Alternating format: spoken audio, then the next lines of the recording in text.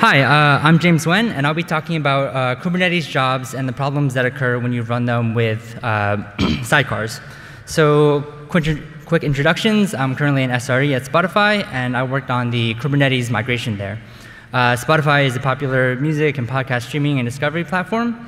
And how we currently use Kubernetes is that we're in the process of migrating all of our stateless backend services and a lot of the related automation around that over from Helios, our in-house container orchestration system, over to Kubernetes, or specifically GKE. And this talk is about the job resource in Kubernetes, which is part of the batch processing API and can be thought of as another orchestration layer around pod resources.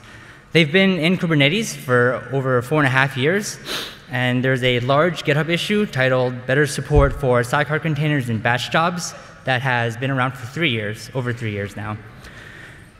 And so the problems manifest when you run this kind of setup, where for your job pods, you have a main job container, but you also have sidecar containers, either one or multiple that your main job container uses or communicates, relies on in some fashion. So this setup is becoming more and more popular, especially with things like Istio becoming more popular that also use this paradigm. And so with this setup, there are actually many issues and problems caused by the lack of first-class support for sidecar containers.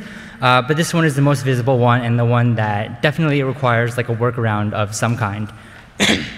And it's where your main job container for your job pod will complete, but your sidecar container, which is usually a long-running process of some kind, will keep running. And so in Kubernetes, pods will not be marked as complete until all containers of the pod are also complete. And so you end up with job pods and, accordingly, jobs that never complete. So we noticed this at Spotify because we heavily use sidecars for the purpose of metrics. On each VM at Spotify, there's a metrics relay called fast forward that's listening on port 19,000 for metrics, basically just gets metrics via UDP, sends them off to the rest of the metrics system. We forklifted this into our Kubernetes setup by basically injecting this metrics relay as a sidecar container for all pods.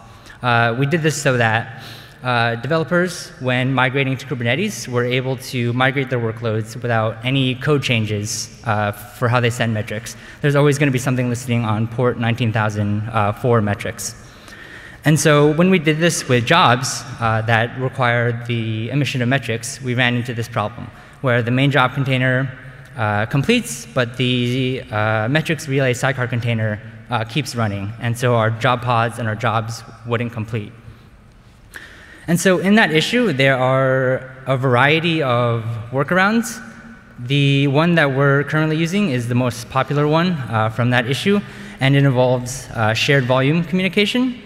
So basically what this entails is that your main job container and your sidecar container mount a shared volume, and the main job container on completion will basically write a file to that shared volume.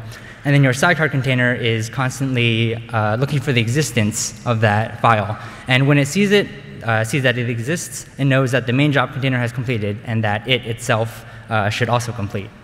And so if you're thinking that that's kind of hacky, ugly, you're right. It's definitely not a sustainable workaround. There's a lot of other problems with it. But luckily, Joseph Irving created a Kubernetes Enhancement Proposal describing a first-class API for sidecar containers for Kubernetes, both for job and batch processing workloads, but also for deployments and microservices. However, jobs have been out for about 4.5 years. That large GitHub issue has been out for about 3 years, and the KEP has been out for about a year already. So let's get some more feedback and motion on that KEP. You can test out their proof of concept, and this is important because jobs have been GA for quite some time, and cron jobs are about to become GA soon. So if you care at all about sidecar containers, jobs, or batch processing, please take a look at the KEP, give some feedback. Thanks for listening.